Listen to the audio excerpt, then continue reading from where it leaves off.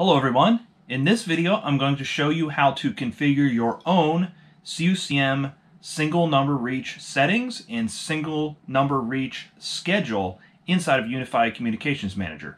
You would do this from your end user perspective, and assuming your organization has Active Directory authentication enabled inside of Unified Communications Manager, you're going to be logging in with credentials that you already know. Let's dive in and check out the interface firsthand and go from there. To get started, navigate to the URL provided by your administrator that takes you to the Unified Communications Self-Care portal. It will look something like what I have on the screen here. If you have questions about what that URL might be, I have the format of it below, but again, your administrator will provide this. What you'll do from here is log in with your username and password.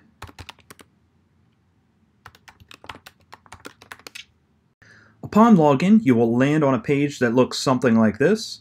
It will be phones and my phones. You can see here in my organization I have a number of different phones configured, mainly some Jabber devices and an 8865. You see my directory number is 555-555-1234.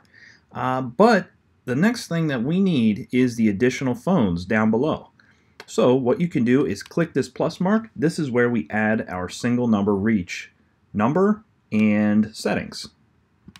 A dialog box pops up that asks us to enter our number, phone number, or SIP URI actually. In this case, I'm just going to put my mobile number, which is 1-555-555-4321, and I can then also put a description to go along with this. Mobile phone. The next thing is to obviously enable single number reach. You can see my desk number here and my mobile number following it.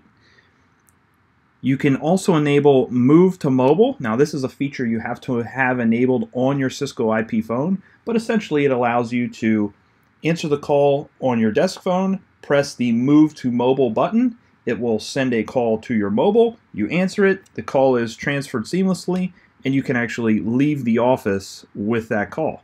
So I'll check that as well. I'm going to also create a schedule for this assignment. This is an optional step. The default setting is to have it ring through 24 hours a day, 7 days a week. In this case, we will create a schedule.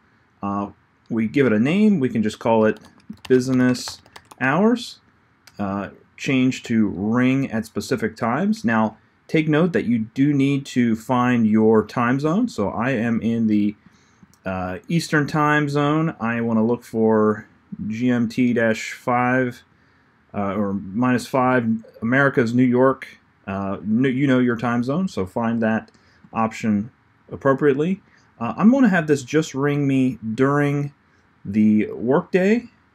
So I'm going to have that between 8 and 5 o'clock. It is in 24-hour time, so you'll notice that the AM hours are easily recognizable. If I wanted to end at 5, that's actually 1700. And I would go down through and build this out appropriately in each instance. When you are satisfied with your settings, click the Save button and then hit Save again. One last thing to point out, that if you do in fact want to change or remove this, you can simply hit the gear, choose Edit to go back to the screen that we were at before, or choose Delete to remove this option altogether. Hopefully that gives you a quick idea of how to enable single number reach inside of Unified Communications Manager. If you have questions, comments, tips, or tricks, leave them in the comments section below.